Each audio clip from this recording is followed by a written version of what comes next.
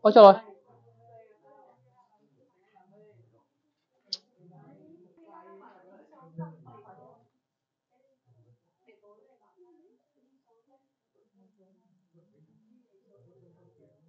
Nào, chúng ta sẽ cùng giao lưu một số đề cương của các trường. Đấy. Có, để Vin nào. Nghe giảng. Đây đề cương phúc lợi đây đúng không? Câu bao nhiêu nhỉ? Nhìn theo chương 2 đúng không?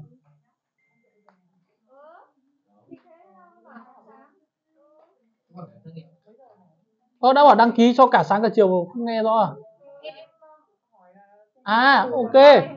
Cái này hôm đấy scan nhầm không có rồi. Có file, có trang này không nhỉ? Hôm đấy scan nhầm hay sao ấy? À thế à? Đâu nhỉ? Nó lại sang vector rồi. Đâu? Nó ở trang mấy? Trang 3. Hình như nó bị scan sót mất. Đây trang 1 này, xong nó nhảy sang đây trang 1 nhá. Xong rồi trang này 4 rồi. Như vậy mất trang 2, trang 3. Rồi ok, không sao, anh viết tay vậy. Viết tay vậy cái đề này. Là gọn trật tự không tí này, cái này nó đang rất là nặng, nó có thể sập bất cứ lúc nào. Đấy. Vừa nãy là cái kiến thức nó nhiều á, bây giờ nó hôm trước anh phải backup dữ liệu đấy. Nào, bây giờ chúng ta sẽ cùng nhìn lên đây.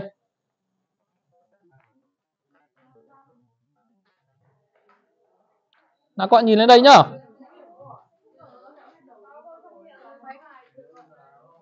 Bây giờ này, từ nghe trật tự đi. Bây giờ cho anh hỏi là các bạn ở đây á, có những bạn nào mà thi sách kết nối tri thức ấy, anh in cho cái đề ngồi làm trước đi nhá, ngồi làm xong có câu nào không ấy hỏi. Đấy, xong còn bạn nào cánh diều anh in cho cái cánh diều cho nó dễ đi. Nào bây giờ đếm bao nhiêu kết nối nào? 1 2 này, từ từ 1 2 3 4 5 6 7 8 8 bản kết nối tri thức đúng không? Còn lại là cánh diều đúng không? Rồi, cánh diều thì nhìn thế thì bây giờ như này đi. Bây giờ các bạn ơi. Hả? Anh biết làm sao được trường em chứ. Bây giờ như này đi, mấy thằng cánh diều lên hết trên này. Còn mấy thằng kết nối tri thức xuống dưới đi. Nhá, đổi vị trí một tí đi, nhanh lên.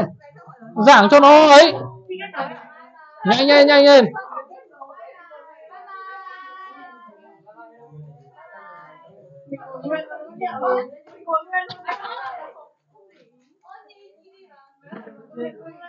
Nhà Nhi đi mà. Nhi đi đây.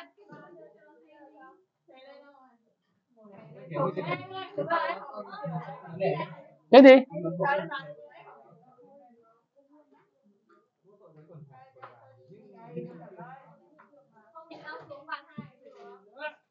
Anh nói thật, mấy bạn kết nối tri thức là anh dạy gần hết rồi. Chỉ có mấy cánh diều bây giờ hàm số học bật ra rồi. Anh nói thật.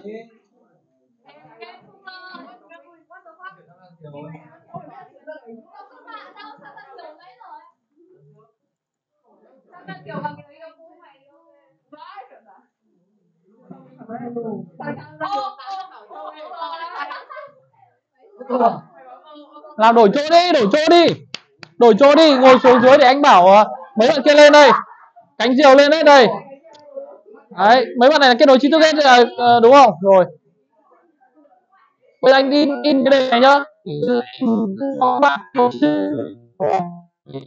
Tốt nhất là cái bọn này nguyên một cái chuyên hàm số anh tự động vào bọn nó được với 2 chuyên đề thôi nhá. Nào đổi chỗ lên đây, dồn vào, ngồi dồn vào. Rồi ok, bây giờ như vậy là 3 bàn đầu là cánh diều này. Em cánh diều em lên trên đi cho nó đợi. Ngồi lên đây cho nó ấy, để anh hỗ trợ cho nó dễ. Để chị Thúy ở dưới này sẽ hỗ trợ các bạn kết nối tri thức nhá. Còn tất cả các bạn đều có tờ công thức. Rồi. Ok, như vậy cái phần cánh diều của chúng ta nó đang có rất nhiều vấn đề bất cập, đúng không? Đấy, bây giờ anh sẽ chữa một số dạng và chữa cả cái bài tập tự luận ở trong đề cương phúc lợi cho các bạn rút kinh nghiệm. Nhớ chưa? Đấy. Nào chú ý nghe. Còn các bạn ở dưới kết nối tri thức thì chú ý là kiến thức của chúng ta đã học hết rồi, chúng ta có cả tờ công thức rồi, các bạn làm cho anh nhá. Những cái gì bỏ qua được thì các bạn có thể bỏ qua, ví dụ như chương cuối á, Có chưa? Chương cuối có trường bỏ, có trường không. Thì trường nào bỏ thì các bạn không phải làm, mà trường nào không bỏ thì các bạn phải làm. Để anh xử lý cho đội này. Tại vì nhìn cái bài ấy, chẳng muốn giảng cho các bạn ở nhóm dưới đâu, các bạn nhìn cái đề bài nó rất là khó chịu rồi.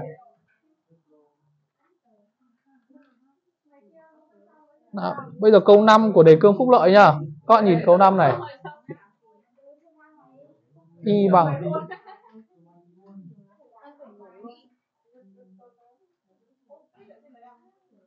Nào tập trung đi, đang giảng bài mà cứ nghịch nghịch ăn quýt này. Nhìn đây đúng không? Nhìn đây đây.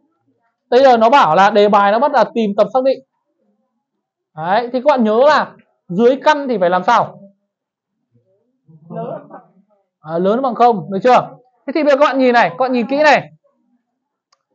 Ở trong này có xuất hiện mấy cái căn? Có 2 cái căn thì phải có 2 cái điều kiện. Được chưa? Có điều kiện thứ nhất là x bình cộng 2x cộng 2 lớn hơn 0. Và cái thứ hai là căn bậc 2 của x bình cộng 2x cộng 2 trừ x cộng 1 cũng phải lớn hơn 0, lớn bằng 0. Nào các bạn đã hiểu đoạn này chưa? Hiểu đoạn này chưa? Có 2 cái căn. Từ từ, căn nào? Căn nữa nào? Từ từ. Các bạn từ từ bình tĩnh, ở đây đã hiểu chưa? Hiểu chưa? Nào bây giờ cái 1 này có phải luôn đúng không? Các bạn giải bằng cách nào? Bấm máy được không? Bậc 2 bấm máy được. Thế còn cái này thì sao? Chuyển vế sang một bên. 2 tương đương với căn bậc 2 của x bình cộng 2x cộng 2 lớn hơn bằng x cộng 1. Được chưa? Lớn hơn bằng x cộng 1. Được chưa? Nào, bình tĩnh nào. Bây giờ cái đoạn này nó hơi đau đầu này. Đoạn này sẽ rất đau đầu nếu các bạn không biết làm. Đoạn này á, nó dẫn tới chúng ta sẽ đi theo rất nhiều hướng, có thể sinh ra các bạn sai luôn nhá. Trường hợp 1 này có 2 trường hợp. Trường hợp 1, x cộng 1 âm, tức là tương đương với x sẽ bé hơn trừ 1. Luôn đúng. Một số căn sẽ luôn lớn hơn một số âm. Được chưa? Như vậy có chấp nhận cái trường hợp x bé hơn trừ 1 không?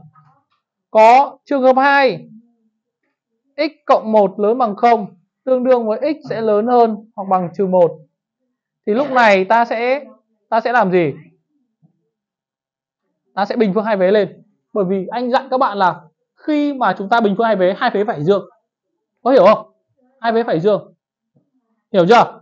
Đấy, lúc đầu là vế này nó âm thì biểu thức này nó đúng. Hiểu chưa?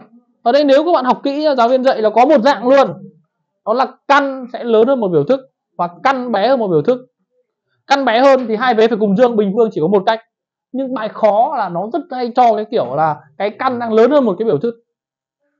Thế biểu thức này mà âm thì nó lại luôn đúng cơ, chứ nó không hề loại đi. Hiểu chưa? Nếu là phương trình thì hai vế phải bằng nhau đúng không các bạn? Nhưng bất phương trình thì vế này dương vế này âm có hợp lý không? Hợp lý. Vứt ra trong căn, cái căn trừ đi số âm có phải luôn dương không? Vẫn hợp lý mà. Hiểu vấn đề chưa? Nên cái con này nó sẽ tạo ra một cái bẫy cho các bạn. Bây giờ các bạn bình phương lên thì các bạn mới giải như bình thường là x bình cộng 2x cộng 2 lớn hơn hoặc bằng gì? Lớn bằng gì? X bình cộng 2x cộng 1 trừ hai vế cho nhau có phải 1 lớn bằng 0, tức là luôn đúng không?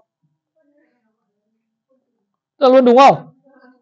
Vậy thì con này giải một hồi lúc nào luôn đúng. Vậy tập xác định ở đây D bằng R.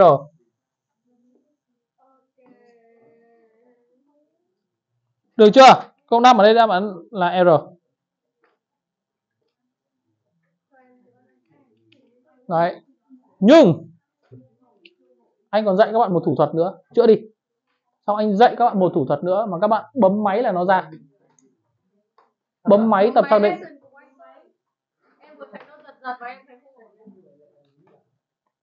Nói chung là tất cả những cái bài có tập xác định ở đây, trừ cái câu 10 ra. Trừ cái câu 10 ra. Nhá, có cái tham số M. Anh dạy các bạn bấm phát được hết. Nhá, bấm phát được hết. Nào chú ý ở đây, nghe đây. Đấy.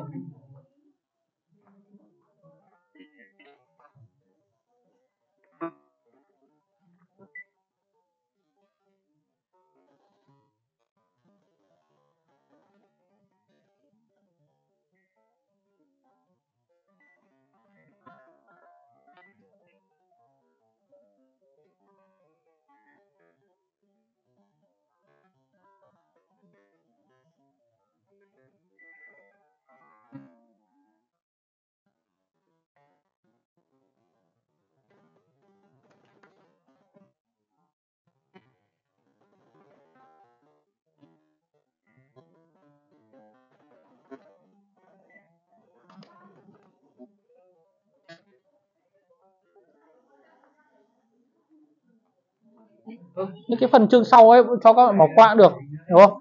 Các bạn ở đây, có bạn nào phải làm chương sau không? Học chương sau không? Trong đề cương thì có, nhưng mà vấn đề là có được giảm tải không? Bọn em chỉ làm đến thi đến trước cái bài mà sai số. Trước bài sai số. Trước bài đấy là bài gì? Sách không? Có sách không? Có sách không? Tức là có tọa độ vector, tức là bỏ cái chương sau đấy đi. Tức là bỏ chương sau ấy đi đúng không? Ok. Đấy.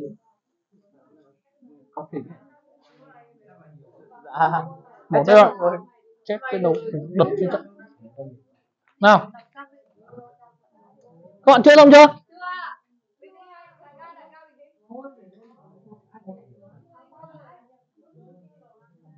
Từ từ đánh đao cái không tí anh mất mạng rồi. Đấy rồi, anh scan nốt được 2 trang này rồi. Đề cương phúc lợi. Sót trang 2, trang 3. Nào chữa nhanh. Riêng anh nói thật, chẳng qua cái kỳ 1 này các bạn dưới không học nên anh không dạy, chứ còn anh là chùm của cái phần mà gọi là giải phương trình rồi. Bởi vì cái này chuyên để ôn thi học sinh giỏi các bạn. Bởi vì mỗi một cái phép biến đổi các bạn phải hiểu được cái bản chất của nó. Con công nhận những bài khó nhất là bài đi giải phương trình không? Đấy, xong rồi khó hơn giải phương trình là tìm mờ để phương trình nó đủ các kiểu thể loại. Cái nào? Nhỏ hơn không chứ. Cái phần 2 hả? Cái này á? Tương đương cái này đúng không? Bây giờ bình phương lên. Đúng không? Em hiểu không? Cái vế này bình phương là mất căn. Còn vế này bình phương thì thành x bình cộng 2x cộng 1. Thì có phải là 1 lớn bằng 0 không? Trừ hai vế cho nhau, 1 lớn bằng 0 là luôn đúng. Hiểu chưa? Giải ra một cái luôn đúng thì tức là biểu thức luôn đúng, thằng nào cũng lấy. Trường 1 á? Trường 1 thì các bạn hình dung tưởng tượng là như này. Bên tay phải của mình âm, bên tay trái là căn, là luôn dương. Một số luôn dương với một số luôn âm thì có phải luôn đúng không? Đấy là cái điều hiển nhiên thôi. Được chưa? Chứ mình có giải cái gì đâu đâu. Mình lập luận chứ mình không có giải. Đó, các bạn đã hiểu trường hợp 1 chưa? Được chưa? Đã hiểu trường hợp 1 chưa? Cái này nhá, tí nữa anh còn dở cho các bạn đây này. Từ từ để anh xem nhá, xem có cái sách giáo khoa không. Sách giáo khoa cũ là nó còn giải luôn cái trường hợp này luôn. Đây, đâu nhỉ? Từ từ để.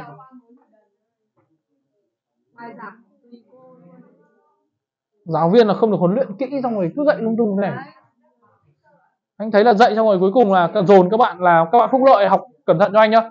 Cái đề anh dự đoán luôn là sẽ khó nhất trong khu vực, bởi vì nếu có mệnh đề tập hợp, các bạn ít ra các bạn có ăn điểm ở kỳ 1 của cái giữa kỳ 1, nhưng cái kiểu mà đã cho nhá, cái này nhá, anh đấy. Nhưng mà tại sao cái đề cương thì lại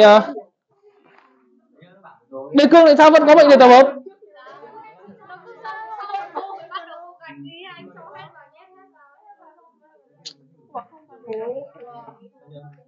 Nào xong chưa? Thôi không nói chuyện nữa, nhanh lên để chúng ta còn chữa dạng khác. Nào. Bây giờ nhá, bây giờ này. Bây giờ chúng ta là thực chiến này đúng không? Bây giờ chúng ta là thực chiến. Nhìn này, anh sẽ dạy các bạn cách để làm được tất cả những cái con tìm tập xác định này. Nó khó quá. Ví dụ như con này chẳng hạn, con 6 chẳng hạn. Nhìn có khó không? Nhìn con 6 đúng không? Căn 3 đúng không? Không sao cả, làm máy tính được hết. Wow. Bước 1.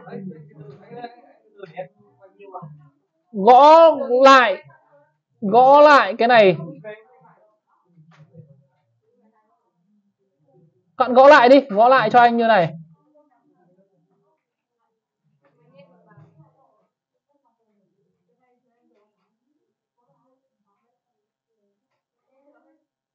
Trong kỳ 2 lại đi dạy cái này cho bọn kia, cho bọn này lại ngồi chơi cơ, thế mới khó chịu nhỉ. Kỳ 2 chắc chắn phải chia thành hai nhóm 2 sách rồi. Đúng không? Kỳ 2 bọn dưới này ta phải học cái này, nhưng bọn này là không phải học, bọn này lại học cái khác, lại ngồi chơi. Đấy. Chia thôi, phải chia thôi. Không phải đến đây để chơi nhá, đến đây để học. Anh nói thật, các bạn có thể học vui vui xong các bạn xong đến lúc không hiệu quả các bạn vẫn nghỉ. Còn chắc chắn anh phải chia nhóm nhá. Thậm chí là cùng khung giờ này anh có thể tuyển thêm giáo viên nữa, một giáo viên dạy cái chương trình này, một giáo viên chương trình kia vậy nhá. Mất anh Khánh về vào dậy. Đúng rồi. Rồi đang hết phòng. Cho họ bấm ngay. Nào bây giờ bấm từ từ, phải có cái tư duy bấm nhá. Bây giờ các bạn nhìn cái đáp án chưa? Cái bấm này nó phải dựa vào đáp án chứ không phải bấm bừa được. Đây các bạn nhìn nhá, nhìn này, đấy, đáp án này. Các bạn hình dung này, nếu nó vi phạm điều kiện xác định thì chúng ta tính, nó có tính được không? Cả lớp. Nếu nó vi phạm điều kiện xác định thì chúng ta tính nó sẽ bị met error. Hiểu vấn đề không? Nhá. Bây giờ chúng ta sẽ thấy này, đầu tiên là nó loại thằng 3 đi. Mình thử xem 3 có đáng loại không. Tôi sẽ ấn nút CLC. Tôi thử tính giá trị biểu thức với x bằng 3 đi. Met error. Met error. Tức là nó loại 3 có lý không? Khoanh luôn đáp án A xong rồi.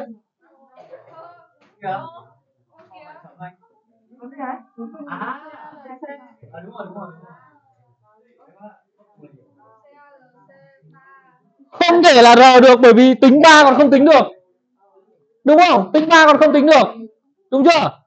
Mà 3 có trong tập hợp này không? Có. 3 không tính được thì 3 làm sao tồn tại trong này được? Loại luôn. Đấy. Nào xem nó loại không hợp lý không, thử không mà được nhá, là CLC không. Tính được.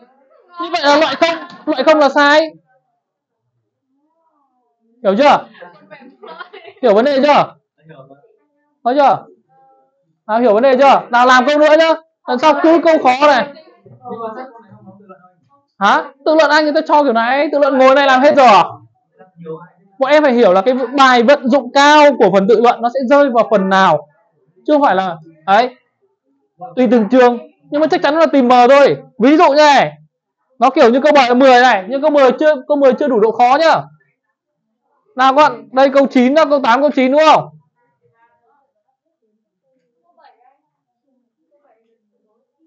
Câu 7 trị tuyệt đối cũng thế. Đây nhá. Đây. Trị tuyệt đối các bạn gõ trị tuyệt đối thôi, có biết gõ trị tuyệt đối không? Phân số này, ship hip này. Đấy.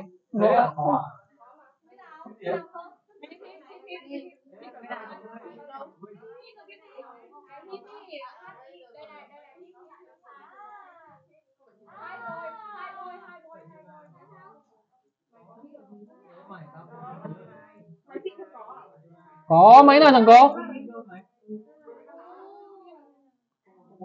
Không có hit thì phải có chữ ABS đấy. Đây. Được. Có, đây xem nào. Máy tính đâu? Lấy ra. Nó có chữ gì nhỉ? ABS, nhớ chưa? ABS, ABZ là áp trách của chị tuyệt đối nhá.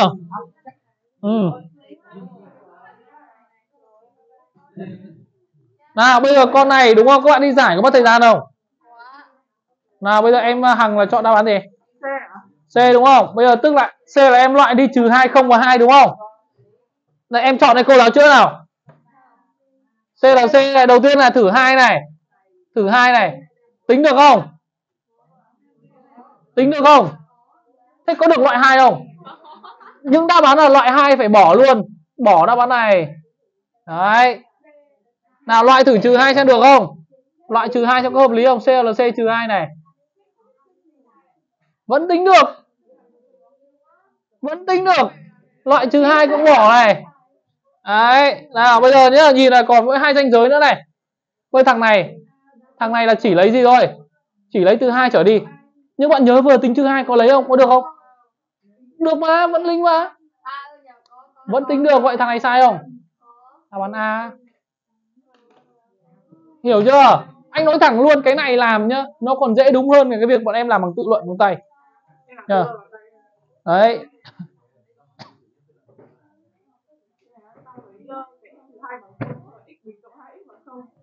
Xong lấy luôn cả 3 nghiệm đấy. Đấy.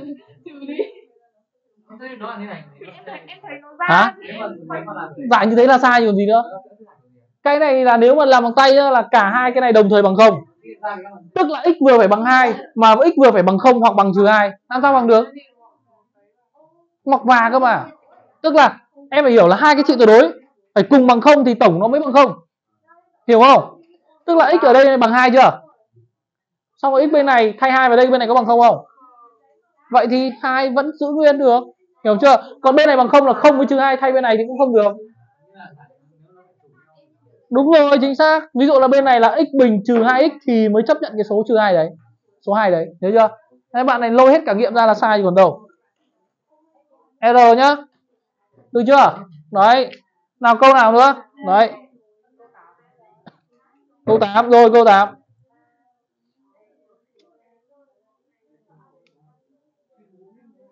Câu này là một câu mà kiểu cảm giác nó bẫy các bạn ạ. Câu này nhá. À quên, chưa có đáp án ra đúng không? Chứ như này bài này em tự làm chứ không phải cô chữa gì. Đấy là cái độ uy tín của cái phép khoanh này anh nghĩ là chúng ta cũng phải xem xét lại. Nào nhìn nữa. Thực ra nó mang ra như này nó quá là ấy rồi. Bạn nhìn nhá. Đầu tiên x lớn hơn 1 thì ta sẽ thay vào dòng thứ nhất. Có hiểu không? Cái cách cho hàm số là cho cái kiểu hai điều kiện này này. Đấy, ví dụ x lớn hơn 1 thì thay vào dòng thứ nhất. Mà x lớn 1 các bạn thấy thay ở đây nó bị cấn ở chỗ đoạn nào đây? 2, vậy có phải khác 2 không? Có phải khác 2 không các bạn? X sẽ phải khác 2. Hiểu chưa? Thế còn x bé hơn 1 thì thay vào đây đúng không? Các bạn thấy một số mà bé hơn 1, 2 trừ số bé hơn 1 có phải luôn dương không? Như vậy tập xác định của đoạn dưới là thoải mái, không vấn đề gì cả. Vậy đáp án là D, lớn hơn 2. Đấy, trừ đi 2 là xong. Hiểu chưa? Thông chưa? Đấy. Cái này nó hai cái thì mình phải giải từng cái một với từng cái điều kiện này ở đây. Hiểu chưa? Điều kiện x lớn bằng 1. Thế có vướng số 2 ở đây không? Có vướng thì vẫn phải loại. Hiểu chưa? X bé hơn 1 có vướng ở trong căn không? Không vướng nữa rồi. Bởi vì x chỗ này là bé hơn trừ 2 mà bé hơn 1 là thỏa mãn rồi. Nhưng không loại nữa, phải chỉ loại duy nhất thằng 2 thôi. Ok chưa? Đấy. Nào câu tiếp theo, câu số 9. Yeah. Hôm đấy Gia Nam anh chữa cho làm có xem có hiểu không? Hả? Anh chỉ nói cách làm thôi ấy. Bởi vì nếu mà ngồi trình bày ra thì những cái con đấy đều khá là dài. Anh muốn trao đổi trực tiếp ở đây. Nào các bạn thấy này. X lớn hơn 1 thì thay vào đây nó có bị cấn ở số 0 này không? Lớn hơn 1 thì có bị không đúng không? Như vậy là lớn hơn 1 là khác 0 rồi. Vậy cái này là luôn đúng. Thấy chưa? Nhỏ hơn 1. Nhìn cái nhỏ hơn 1 này. X nhỏ hơn 1. Và cái điều kiện ở đây là x cộng 1 phải làm sao? Lớn hơn bằng. Thế thì cỗ này có vi phạm không? X nhỏ hơn 1 với x sẽ lớn hơn là bằng gì đây? Trừ 1. Thế thì nó chỉ được phép chạy từ gì thôi? Từ trừ 1 đến 1 thôi. Hiểu vấn đề không? Thế thì đáp án ở đây là gì? Đáp án ở đây là C. Đấy, hiểu vấn đề chưa? Đấy. Thế thì bây giờ anh giải nhảy cho các bạn hiểu đi. Đây nhá, các bạn nhìn nhá. Đầu tiên dòng 1 này. Các bạn giải tập xác định số 1. Thấy chưa? Tập xác định số 1 còn S1 đi. Thì S1 này gồm có hai cái. Đầu tiên là cái điều kiện bên ngoài là x sẽ lớn bằng 1. Điều kiện bên trong ở trong này là x phải khác 0. Kết hợp hai cái điều kiện này vào tất cả ra x lớn hơn 1 được chưa? Vậy ta sẽ được S1 sẽ bằng là ngoặc vuông từ 1 cho đến dương vô cùng, đồng ý chưa? Cái S2 thì chúng ta gồm có hai cái điều kiện. Điều kiện thứ nhất là x lớn nhỏ hơn 1 là cái điều kiện bắt buộc. Cái điều kiện thứ hai là x cộng 1 phải lớn hơn bằng gì? 0. Và kết hợp hai điều kiện này ta sẽ có là trừ 1 bé hơn bằng x. Bé hơn bằng bé hơn 1 chứ. Đấy. Vậy ta được suy ra S2 bằng trừ 1.1 đóng ngoặc tròn. Xong chúng ta hợp hai cái này vào. Tập xác định D sẽ bằng S1 hợp với S2. Hợp chứ không phải hợp. Thì nó sẽ bằng là trừ 1 chạy cho đến dương vô cùng luôn.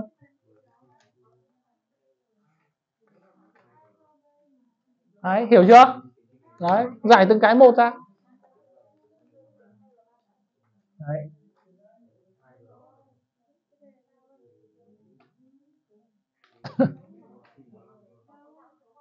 Ở trong phúc lợi là còn có đề cương của ban A với đề cương của ban xã hội riêng à?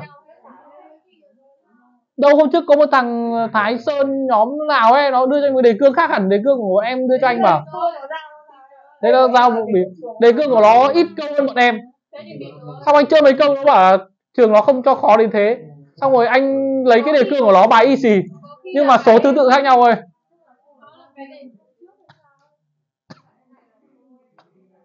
Xong chưa? Nào, câu 10 con chữa không? Câu 10 hôm trước chữa chưa? Câu 10 là hôm trước là quay video cho bạn đây, đúng không? Các bạn xem cái này chưa? Trời ơi, mấy bạn chưa xem này. Đấy, bảo sao không khoanh được. Đấy. Cái này các bạn thấy điều kiện đây là gì? X khác gì các bạn? X khác M. Được chưa? X khác M đúng không? Phân số. Thì ta chỉ quan tâm đến mẫu khác không thôi. Mẫu khác không thì x phải khác M. Mà bây giờ mình nó phải là luôn đúng ở trên cái đoạn từ trừ 1 đến 0. Điều đó đồng nghĩa với việc là M không được dính líu gì đến đây. Tức là M không được thuộc cái đoạn từ trừ 1 đến 0. Mà không thuộc đoạn trừ 1 đến 0 nghĩa là M sẽ bé hơn bằng trừ 1 hoặc M lớn hơn bằng 0, thế là xong. Vậy đáp án C là xong. Được chưa? Hôm đấy bạn ý chụp cho anh cái hình là gì, nó bị mất cái cạnh này đúng không? Có phải không? Đúng rồi. À không, đúng rồi, không có cái dấu này. Thì anh không biết là dấu ngoặc tròn, anh bảo là ngoặc tròn, ngoặc vuông thì đáp án sẽ là A, còn ngoặc tròn thì đáp án sẽ là C. Ok. Đúng rồi, là đáp án C đây. Đấy. Ok chưa? Đấy. Nào, tiếp tục dạng nào nào? Cái Hoàng hết các thứ hỏi hết đi. Ra Nam xem câu nào anh giảng hết cho. Hả? Dưới á? Dưới nữa câu nào? Có căn á? Đây câu 11 đây, câu 11 đây, phải ở chỗ này cơ. Đây 11 đây. Đây đúng không? Có phải câu này không? Sao cái bài này đánh số linh tinh nhỉ? Sao lại còn mất cái ấy nữa này? Đấy, cái bản đề cương. Tí cho anh mượn anh scan lại đi, cái được này fail quá. Nhưng vấn đề là hàng khoanh tô đã bán loại xì câu này rồi chứ không sao. Nó tung hỏa mù cho các em khóa sau. Ở đấy ngày xưa biết đề cương của chị nào không? Chị Diệu Hằng ấy, học rốt. Nó đánh giá cho. Nào tiếp tục với tập xác định này trên R đúng không? Ôi câu chuyện này. Nào các bạn nhìn đây. Nhìn kỹ này, một dòng này là ra này. Bây giờ các bạn thấy cái điều kiện là cái đã là căn lại còn dưới mẫu đúng không? Tức là ta cần x bình trừ 6x cộng m trừ 2 phải lớn hơn không không?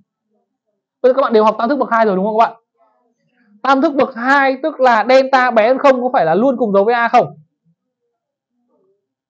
Các bạn nhớ không? Luôn cùng dấu với a. Đấy, bây giờ anh giảng như này là đội dưới kia nghe cái này là mất gốc luôn. Đúng không? Bởi vì nó có ấy đâu, nên anh phải tách ra như thế. A bằng mấy đây? A bằng 1, mà cần cái này luôn dương, có phải chỉ cần delta nhỏ hơn không là được không? Thế thôi, delta bằng gì?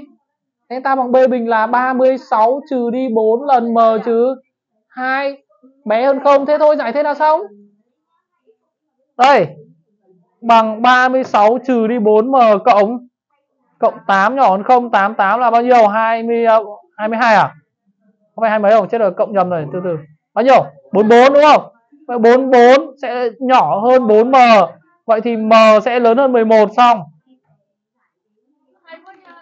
Hiểu chưa? Đấy. Có quay mà, vẫn quay nhá. Đấy. Hiểu chưa? Đấy.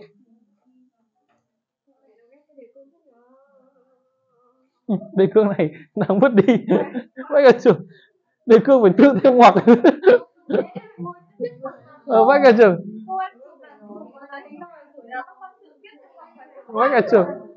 Ra bảo sao phụ đề cương để trống trơn. Anh lại còn scan từ bản này ra. Nào hiểu chưa? Đấy. Như vậy đội này cần đội này tối về anh tổng hợp thêm một cái bản về hàm số đúng không? Với cả tam thức bậc 2 nữa. Đấy, in là xong. In thêm gửi cho bà cha. Nhớ nhá là các bạn đã đăng ký nhá, là các bạn được đi tất cả các ngày từ bây giờ đến hết tuần sau. Được chưa? Anh đang muốn cho các bạn tăng cường học cho nó nhiều lên một tí. Kể cả chủ nhật, tối chủ nhật các thứ cũng được, các bạn học được, các bạn cứ học. Bởi vì có thể là khi các bạn thi xong rồi anh cho hẳn các bạn nghỉ một tuần học kỳ cho nó đã, hiểu không? Đấy. Câu 30 cố gắng để thi lên. Câu 30 nhá. 30 này á, 30 nào đây? 30 zip, 30 zat nào đến lúc này. Đây á, câu này á. Rồi câu này lại dễ nữa nào. Thôi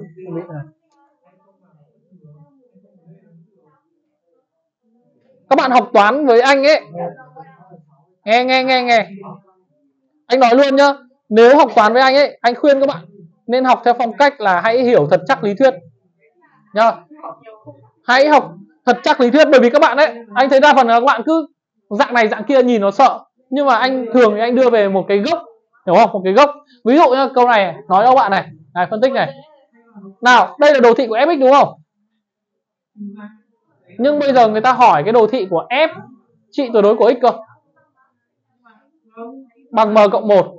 Anh chuyển về như này, có được không?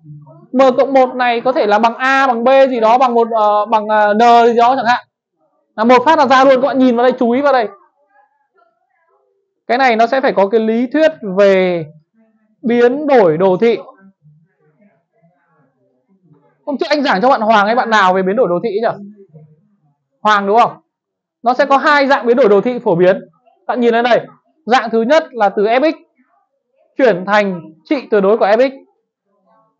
Dạng thứ hai là từ fx chuyển thành f nhưng mà trị tuyệt đối ở trong. Nó có hai dạng như này. Đấy, các bạn thuộc cái này, lần sau các bạn làm bài này chắc là chỉ 30 giây. Anh không nói phép là 30 giây là ra. Dạng đầu tiên nhá, thì các bạn nhớ cho anh hai cái từ khóa như sau. Hai cái từ khóa như sau. Đầu tiên là lấy đối xứng phần âm. Lấy đối xứng phần âm. Rồi xóa phần âm. Đấy, tập trung vào đây. Đấy, những cái gì anh các bạn học có biết, đừng có liên hệ đây, nhớ những cái này ngắn nhất. Cái loại thứ hai là fx này xong f tương ứng trị tuyệt đối ở trong, thì nó có tính chất đấy là hàm chẵn. Trước các bạn học chẵn này chưa? Rồi thì nó sẽ là như này, nó là xóa bên trái. Nhớ là thực hiện theo đúng thứ tự nhá. Xóa phần bên trái đồ thị, sau đó lấy đối xứng bên phải sang.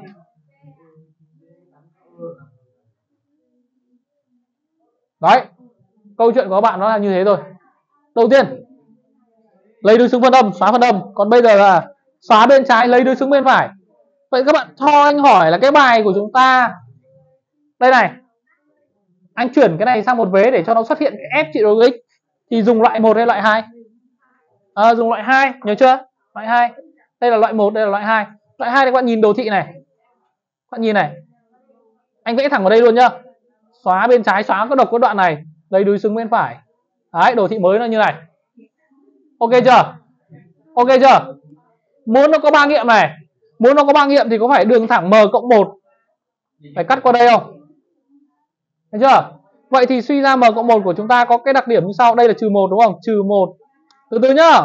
3 nghiệm phân biệt, từ từ. Nó bảo 3 nghiệm phân biệt à? Nó phải cắt ở đúng chỗ này. Tức là m cộng 1 phải bằng mấy? Bằng 3. Vậy suy ra m bằng gì? 2. Xong, đáp án C xong. Được chưa? Vẽ thẳng vào cái đề ấy. Đấy. Được chưa? Đấy. Nếu các bạn không có lý thuyết thì cái con này sẽ trở nên cực kỳ khó. Có lý thuyết cái gì? Hôm trước bạn Hoàng hỏi anh cái phần nó là loại 1 nhỉ? Đấy.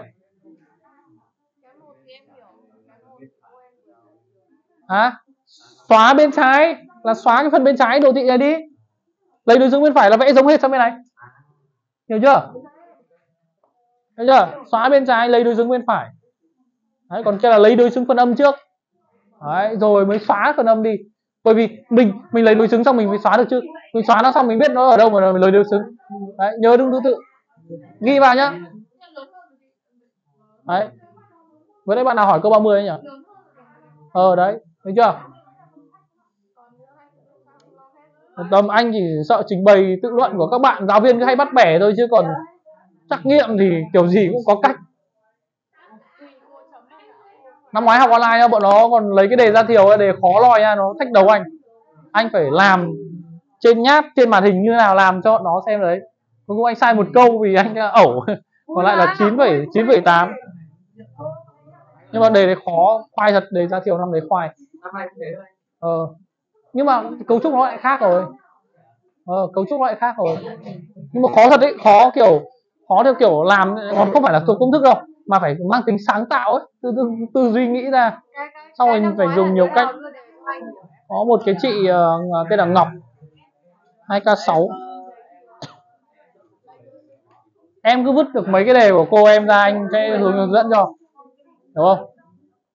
Xem có câu nào dạng nào dị dị anh ấy tủ anh chỉ cho nhá. Với ra thiều ấy thường phải vứt khoảng 5 câu khó ơi là khó vào để cho học sinh không được 10. Đấy, nào các bạn xong chưa? Chọn câu khác đi. Đấy, nhìn vào đề cương của mình chọn câu khác đi. Anh tí anh scan anh biết rồi. Tí anh tại đề cương ra thi đợt thi giữa kỳ ra dễ. Các bạn ở trên này anh scan cái đề này anh in cho Tuấn nhá. Tuấn chưa có đề cương đúng không? Đấy, Ngọc Linh có lấy luôn không? Ok nhá, chứ không các bạn xem thì hơi khó, anh mượn cái này. Tại vì anh không à, cái bản nào có ngoặc đi. Đưa mượn bản này đi. Đấy, bạn xịn nhất rồi. 1, 2, 3 bạn đúng không? Chứ cái bọn mà đề cương không ngoặc anh scan cái bản không ngoặc fake. Cáu quá. Rồi.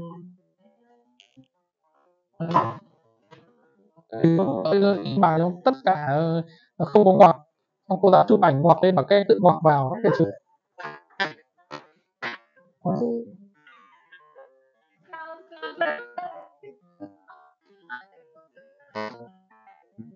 Hôm nay đưa ra có phép nói kia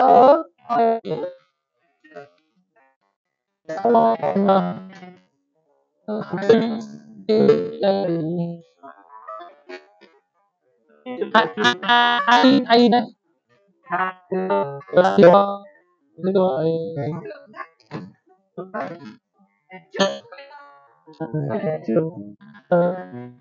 rồi trước cung tình một trường mà vẫn quá khó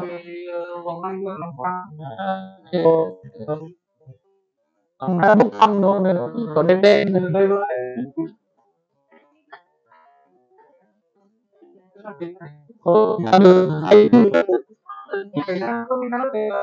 Anh đã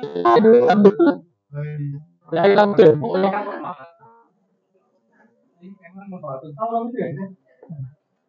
thì nó không có rồi. Tại vì anh không tham gia lớp anh vào ấy.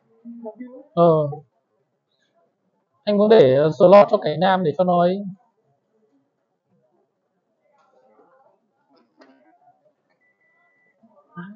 Kẹt luôn.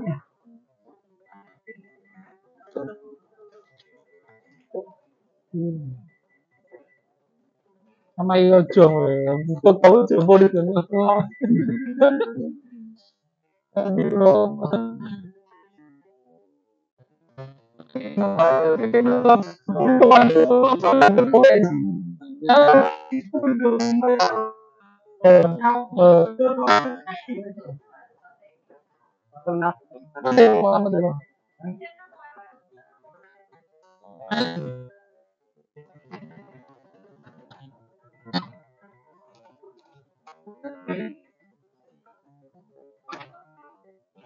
Mày nghỉ Tết anh mấy ngày phải đi ăn cưới thằng bạn ở dưới Thanh Hóa. Mấy cái ngày đầu năm nó cưới mình nó ở Thanh Hóa nó phi lên tận đây xong rồi nó còn đi đón dâu các kiểu, bây giờ cưới nó mình không đi không ổn. Anh phải ấy thôi. Anh cứ em có đâu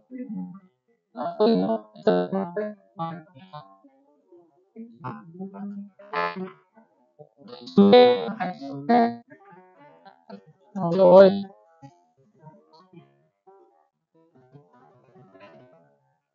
anh là sợt em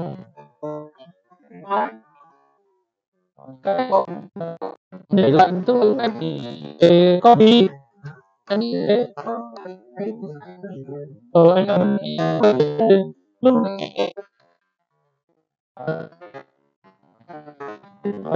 rồi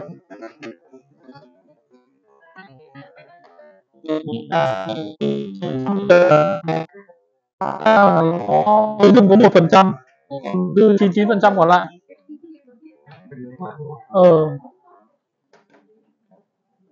Thế sao mình không có luôn được? Thái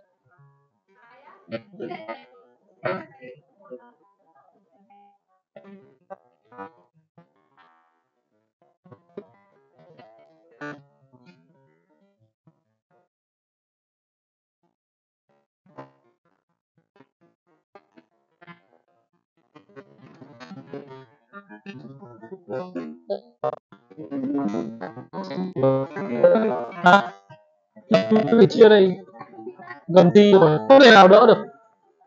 Tôi nào ngươi một trường.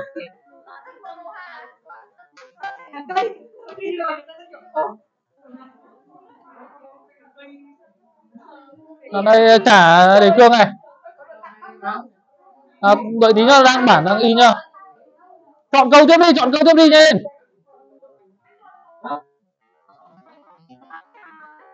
Khoan không đấy.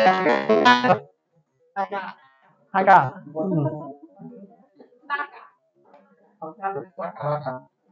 Lượt.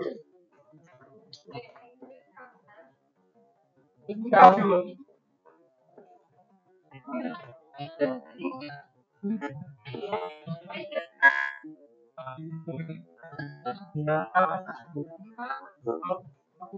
Cao sơ tường.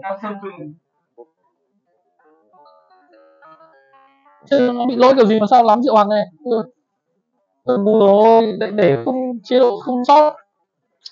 Không sót cho bây giờ tức là tôi một tờ thôi. Không sót rồi, nó cứ bị sao 1 2 3 4 5, may quá có 5 bản thôi. 1 2 như kiểu chia bài ấy nhỉ. 3 4 5 1 2 3 4 5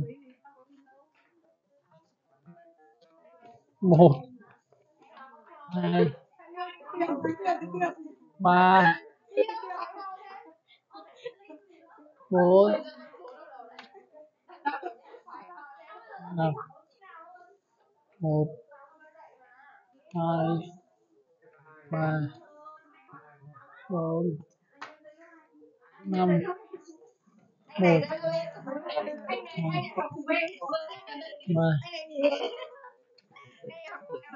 2 3 rồi.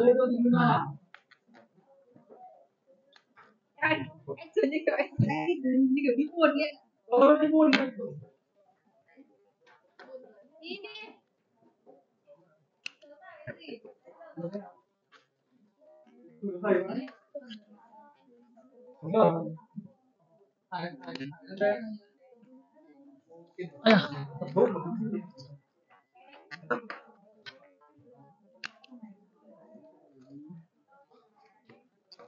Ok.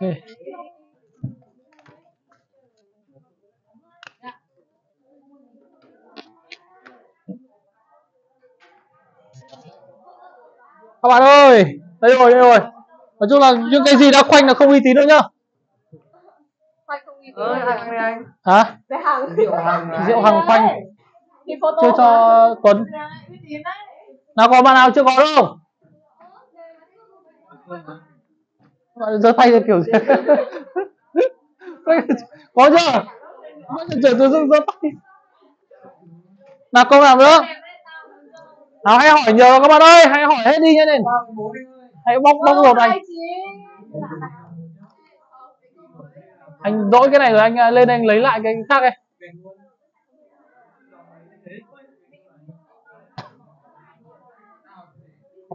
Mất mạng rồi. Câu bao nhiêu, câu bao nhiêu?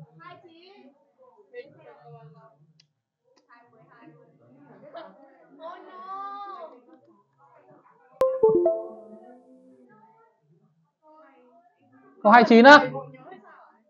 Không, nó bị lỏng cái chân ấy. 29 à? Đây à? Không có ngoặc. Đây anh nhìn phiếu hạt, bỏ cho em của anh thấy rồi. Nó là ngoặc bình thường thôi anh ạ, ngoặc cái x bình thường. Ngoặc tròn này. Ngoặc x hay là ngoặc ở trừ 1? À ngoặc như này thôi gì? Thì chuyển cái vế này sang, ta có fx sẽ bằng m cộng 1, có đúng hai nghiệm không phân biệt thì m cộng 1 như này. Hiểu không? Vậy thì m cộng 1 sẽ phải làm sao? Lớn hơn trừ 1, vậy m lớn hơn trừ 2, xong.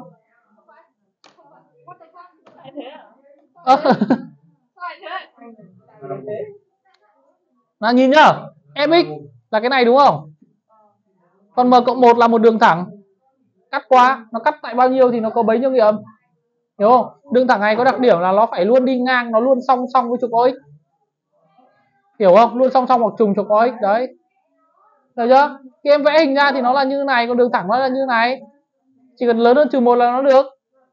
Được chưa? Bé bằng trừ 1 thì nó là nghiệm kép. Mà bé hơn trừ 1 thì nó vô nghiệm. Hiểu chưa? Ok chưa? Đấy. Như vậy là các bạn không học cái tương giao đúng không? Đấy, chưa được giảng kỹ cái đấy. Đấy chỉ thế thôi. Đúng không? Các bạn thấy làm dễ không? Tuấn hiểu không? Đấy. Nhớ nhá. Tức là vế bên tay trái này phải là cái mà người ta đã vẽ cho mình. Chứ mày vẽ bên tay trái mà các bạn trừ 1 thì các bạn sẽ rất là khó nhá. Cái này ví dụ ở đây nó là ngoặc fx trừ 1, ở đây là câu chuyện này khác này. Được chưa? Đấy. Thế nó vẫn thế. 28 luôn à? Có ngoặc đầy đủ không? Đây á? Đây á? Đây đúng không? Đúng không?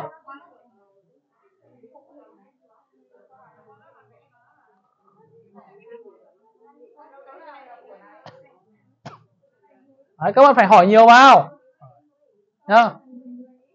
Cho parabol như thế này, ok. Đường thẳng như thế này. Được. Sao cho diện tích của tam giác OAB bằng 9/2, ok.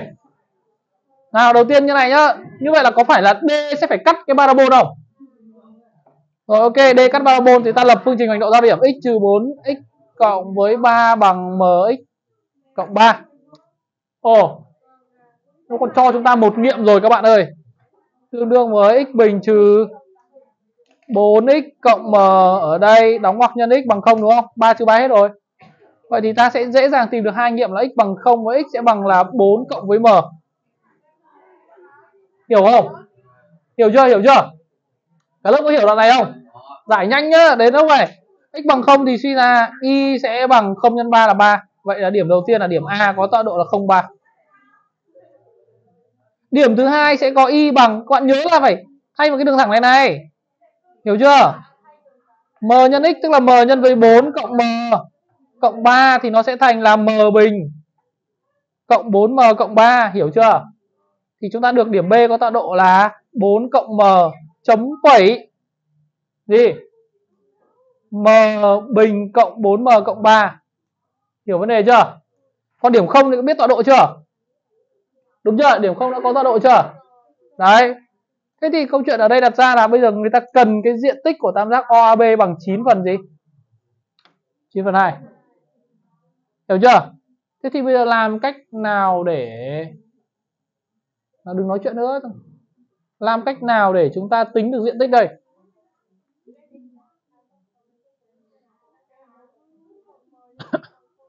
Từ. Nào chú ý nghe.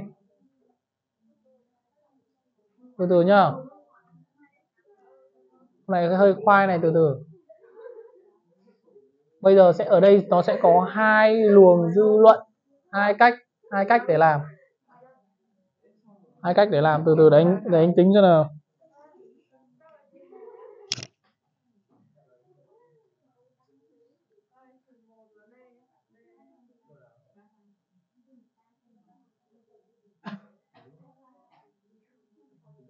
Con này hơi dị, từ, không sao. Được rồi, xong rồi. Đây là 0. Được chưa? Điểm A có tọa độ là gì? 0,3, tức là nó nằm trên đây. Hiểu vấn đề không? Điểm B có tọa độ là 4 cộng m chấm phẩy m bình cộng 4m cộng 3. Có hiểu vấn đề không? Thế thì đường cao của tam giác này có phải là cái độ dài đoạn này không? Vậy thì chúng ta sẽ có h của tam giác gọi là HB đúng không các bạn? HB sẽ bằng cái độ dài 4 cộng m. Nhưng mà không biết nó âm hay dương nên chúng ta cứ phải cho vào trị tuyệt đối. Nào các bạn hiểu chưa? Hiểu đoạn này không? Độ dài cạnh này là mấy? 3. Vậy diện tích của tam giác là bằng 1/2 này. OA nhân với HB đúng không? Thay số vào bằng 1/2 nhân với OA là 3 nhân với HB là trị tuyệt đối của m cộng 4 bằng 9/2. Thế thì cận 2 chia 2 9 chia 9, vậy ta có m cộng 4 sẽ bằng là gì? 3.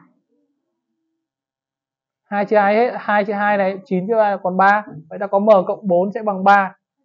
Hoặc m cộng 4 sẽ bằng gì? Trừ 3. Vậy thì tương đương với ta có là m bằng trừ 1 hoặc m bằng 7. Hiểu vấn đề chưa? Hiểu vấn đề chưa? Ở đây có đáp án m bằng trừ 1. Có cả ba đáp án này. Không nên vội vàng khoanh vào đáp án C. Vì sao các bạn biết không? Ở đây có một cái lỗi, đó là chúng ta không phải lỗi đâu. Vì chúng ta làm trắc nghiệm mà. Đó là chúng ta không đi tìm delta. Có hiểu không? Chúng ta không đi tìm delta. Nếu các bạn để ý là nếu chúng ta lấy trừ 1 thì sao? Nếu chúng ta lấy trừ 1 thì sao? Thì chúng ta sẽ được điểm B là bao nhiêu các bạn? Nếu chúng ta lấy trừ 1 thì điểm B của chúng ta sẽ là gì? 3.7 chỗ này là trừ 1 cộng với 1 trừ đi 4 cộng với 3 có phải là 30 không? 30 tức là không, 30 thì vẫn được chứ nhở? Vẫn ok. Trừ 7 có được không? Trừ 7 chỗ này là trừ 3 bao nhiêu nữa? Thay cái này có phải là không không hay là khác không? Tức là miễn sao mình không để nó thành đường thẳng ấy các bạn. Cũng khác không đúng không? Ok.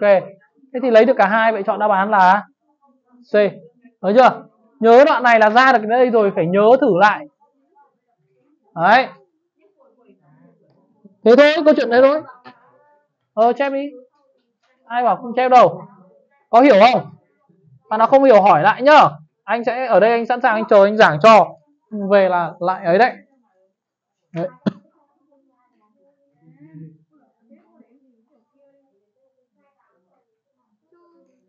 Tao này, tao tưởng cái điện thoại mà có thu điện thoại mà vẫn có đề. Một tuần thôi nhỉ? Quanda. Khó gì mà khó, câu này vẽ chắc 2 nốt nhạc xong cái bài hình đúng không? Gọi là ngồi quay lại để anh xem còn phòng không, cho có thể đẩy lên để anh xem lên thì kia anh xem còn phòng không. Không, rồi sau anh set up lại.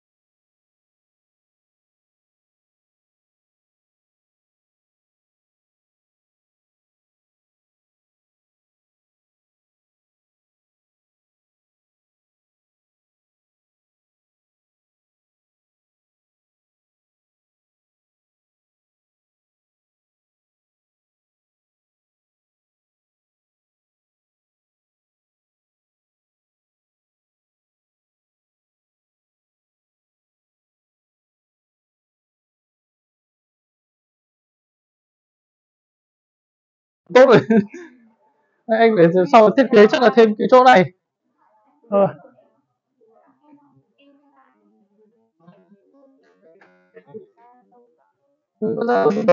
Bảo Hải đi cho.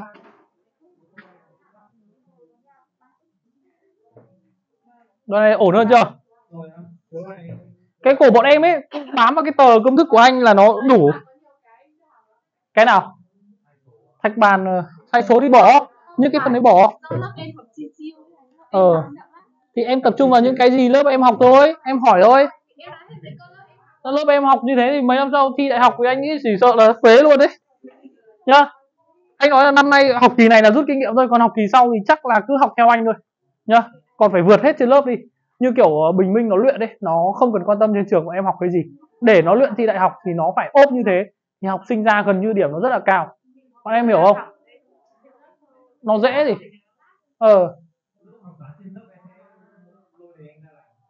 Nào.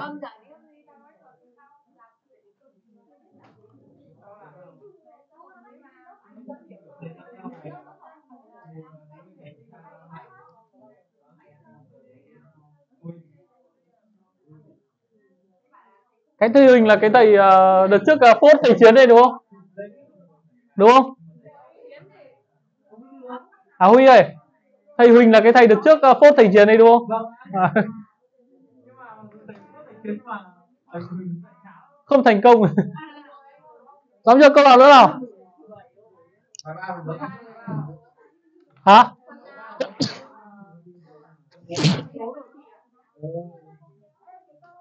Tam thức bậc 2 á hay là hàm số đồ gì?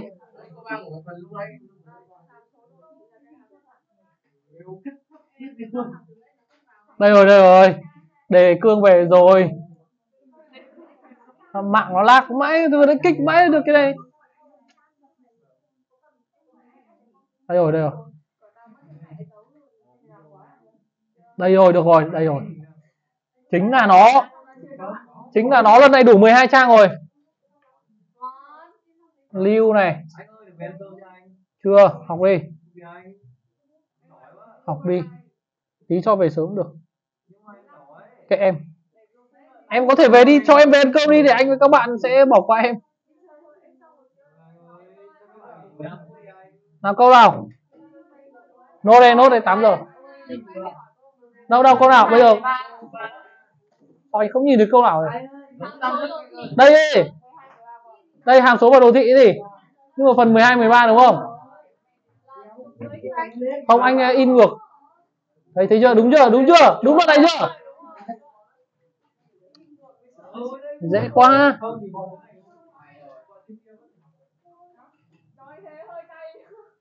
Không sao, chúng ta sẽ chăm chỉ lên để chúng ta sẽ đạt được thành công.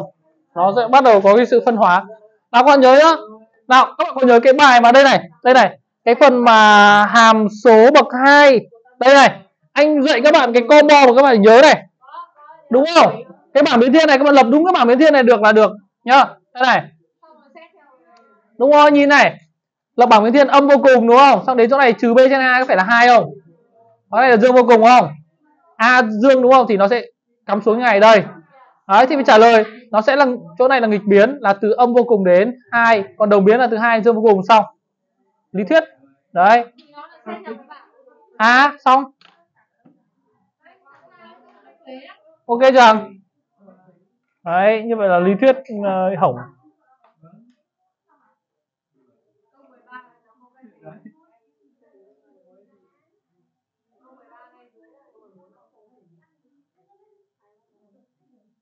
Đâu, câu 13 gì? Câu 13 thì nhìn cứ đi lên là đồng biến, đi xuống là nghịch biến thôi. Có gì khác đâu, đây nhìn nhá. Nhưng mà em phải nhớ nhá, là đi lên đi xuống là nhìn vào y, đồng biến nghịch biến nhìn vào y, nhưng mà đồng biến nghịch biến trên khoảng nào là phải nhìn vào x nhá. Đây này, rất là nhiều bạn thấy bị rối chỗ này này. Các bạn nhìn thấy không? Cái đoạn này là cái gì tôi không biết này, nhưng mà chỗ này của tôi là gì đây? Chỗ này là -3 đúng không? Cái khoảng này khoảng nghịch biến này. Khoảng này khoảng không đổi này. Khoảng này đâu? Khoảng này đồng biến chứ. Khoảng này đến khoảng này là đồng biến, hiểu không? Nhưng mà vấn đề nó sẽ đồng biến như nào? Hàm số có tập xác định là -3 đến 3, tức là chỗ này là -3 này và chỗ này là 3 này. Đấy, nó đánh số rất là ngu. Nói thẳng luôn là ngu ấy. Được chưa? Đấy. Chỗ này là -1 nhớ chưa? Thế thì nó sẽ đồng biến trong khoảng từ -3 đến -1. Và chỗ này là từ 0 đến gì? 0 đến 3. Đấy. Thế thì câu đầu tiên là khá là hợp lý rồi. Câu này thì sai bởi vì -3 đến 3 nó có một đoạn là không đồng biến, nên là đoạn này sai. Hàm số nghịch biến những quả từ trừ 1 đến 0 sai, nó không đổi. Đấy. Còn 1 đến 4 tôi có biết 4 nó như nào đâu, nên cũng bỏ, vậy đáp án là A. Đấy, trắc nghiệm nó phải thế. Nói chưa? Thấy trừ 3 đến trừ 1 chưa? Chỗ này trừ 3 đến trừ 1 đi lên. Chỗ này là từ 1 đến 3, ok, 1 là chỗ này. 1 đến 3. Đấy, đi lên. Còn đoạn từ 0 đến 3 tức các bạn hiểu là đồng biến trên 0 đến 3 thì có đồng biến trên 1 đến 3 không? Có. Hiểu chưa? Nó thích dùng tập con của nó. Thế anh nghĩ không phải thích đâu mà đề bài để trường em gõ lỗi đấy. Được chưa? Đấy. Sau Oanh không làm bài còn ngồi vẽ lên mặt bạn đây. Anh tưởng đang viết bài còn viết được lên mặt bạn. Đấy. Câu 17 nữa à? Ừ. Khi nào nốt đi, thằng Huy Minh kệ nó đi. 17 à? Đây đúng không? Vẫn còn này đúng không? Giá trị nhỏ nhất đúng không? Tôi cho nó về ăn cơm đi. Vừa muốn ăn cơm vừa muốn nuốt kiến thức thế này. Em hãy coi như kiến thức như là em bảo em nhắn tin về cho mẹ anh cho mượn điện thoại ở bên con bắt cơm. Đấy, anh cũng đói bạn đấy. Nhìn nhá. Con nhìn này, âm vô cùng này. Đấy, hôm trước dạy cho bạn nào xem cái clip này rồi. Có phải ở đây là 2 không? Và dương vô cùng không? Nhớ cái bảng biến thiên không? Đấy. Đấy, nhưng mà chỗ này nó có trừ 21. Ok, trừ 21. Trừ 2 ở đây, 1 ở đây, thêm cái màu đỏ vào. Được chưa? Thế các bạn thấy cái đồ thị bình thường nó sẽ cắm đầu xuống như này không? Cắm đầu xuống như này, cắm đầu xuống như này, không đi lên như này không? Bây giờ ta chỉ quan tâm từ đây đến đây thôi. Đấy, thì giá trị lớn nhất là tại trừ 2 mà đây là min, đây là max, còn đây là min, hiểu vấn đề chưa? Đấy, tức là mình chỉ cần gọi là mình vẫn vẽ bảng biến thiên như bình thường, xong mình bonus thêm các cái giá trị mà ví dụ kể cả khoảng bên này mình cho khoảng nào cũng được, mình thay số vào, thay giá trị vào. Đấy, thay trừ 2 được bao nhiêu? Trừ 2 là 4 cộng với 8 cộng với 3 là bằng bao nhiêu? 15. Đấy, thay 1 vào nó được là 0. Đấy, thế thôi. Thì 15 không, max là 15, min là 0. Ok chưa? Đấy. Nhá. 19 nữa. Rồi, ok. Đấy. Nào các bạn đã hiểu ý tưởng chưa? Đấy, các bạn nào anh in cho các bạn cái đề để các bạn có thể sửa thẳng vào đấy luôn cho anh nhá, cho đỡ mất thời gian, bởi vì chúng ta đang chạy đua với cả cái chương trình. Đấy, câu 19 này. Ok được. Cũng hay đấy, câu này hay đấy. Để anh nghĩ ý tưởng một tí.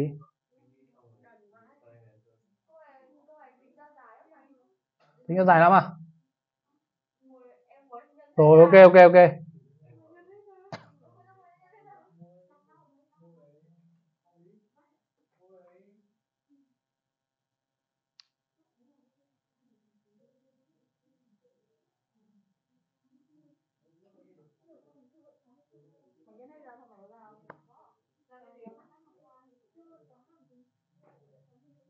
Nào, bây giờ có muốn dạy thủ thuật bấm máy không? Đấy, nó lại lên một cái level khác rồi các bạn. Được chưa? Đỡ phải suy nghĩ đúng không? Rồi, từ từ nhá. Từ từ để anh nghĩ xem nào. Đây đoạn này nhá. Bây giờ ví dụ cái con này rất là khó chịu rồi đúng không? Con này rất là khó chịu đúng không? Tức là bây giờ mình không biết là mình cộng cái một hồi cái này, bây giờ nó sẽ thành cái gì? Đúng không các bạn? Đúng không? Đấy. Thế bây giờ các bạn có quyền tự chọn cho anh nhá, có quyền tự chọn cho anh. Bây giờ ví dụ như ở đây là các bạn có fx sẽ bằng x bình cộng 2x cộng c cộng 3 đi. Ở đây ta gọi là ta tự chọn, đấy, tự án buffet tự chọn luôn. A bằng 1, B bằng 2 và C bằng 3. Được chưa? Được chưa? Hiểu vấn đề chưa các bạn? Bây giờ các bạn sẽ tính cho anh từng cái giá trị này một, được chưa? Đấy, các bạn gõ biểu thức này vào cho anh. Nhìn nhá, gõ biểu thức này, x mũ 3 này, x bình này, sorry các bạn, x bình. Con này nó làm về gọi là đẳng cấp luôn, x bình cộng 2x cộng 3, được chưa? Được chưa? Các bạn nhìn này, đẳng cấp nó đây này, nhìn nhá. Cái chỗ này x cộng 3 đúng không? X cộng 3. Các bạn có x bằng 100 cho anh. Các bạn CLC cho anh. X bằng 100 cộng 3. Đấy, tức là đầu tiên 103 tính luôn cho anh. Nó ra là 10818. Được chưa? viết ra đây 10818. Đấy, thường thì anh còn không viết cơ, nhưng anh viết cho các bạn hiểu thôi. Tiếp theo cái giá trị đầu tiên là f gì đây? Trừ 3f cộng 2 thì các bạn x cộng 2 thôi, tức là 100 mấy? 102. Sao lại ấn ra cái kia nhỉ? Rồi nhầm rồi. Đây phải là con này CLC 102 bằng bao nhiêu? 10611 để nguyên đấy. X cộng 1 CLC 101 10406. Bây giờ các bạn thực hiện cái phép tính cho anh này. Đầu tiên cái dòng đầu tiên nhá, trừ đi 3 lần thằng này, xong cộng với 3 lần thằng này đúng không các bạn? Tương đương, cứ bình tĩnh đã. 10818. Được chưa? Trừ đi 3 nhân 10106, đâu 10611 cộng với 3 nhân 10406, được chưa? Bằng bao nhiêu? 10203. Nhìn này. 10203 có phải bằng 10000 cộng 200 cộng 3 không? Mà x của chúng ta chọn bằng 100. Đây có phải cái này x bình không? Cái này cộng 2x không? Cái này cộng 3 không? Wow, vậy thì nó vẫn là A. Được chưa? Cái bài này nó lại tầm ở level một cái level, nếu mà anh làm nó là level khác. Đấy. Được chưa? Hả? Có. Nó trừ C thì nó sẽ, mình sẽ tách cho nó kiểu khác. Hiểu không? Hay x bằng 100 á. Thì đây x 100 còn gì? X 100 còn gì? Đúng không? Đâu rồi? Con nào lấy tay vượt cho nó nhanh. Anh đã huấn luyện sát thủ rồi. Đây, đầu chấm ra này. Này, đốt con muỗi bắt lệch phát là đốt em rồi. Đốt cho con muỗi cháy phát này. Xong chưa? Ok chưa? Thôi giải lao nhá. Dừng video nhá. Như vậy để Cương Phúc Lợi cũng nhiều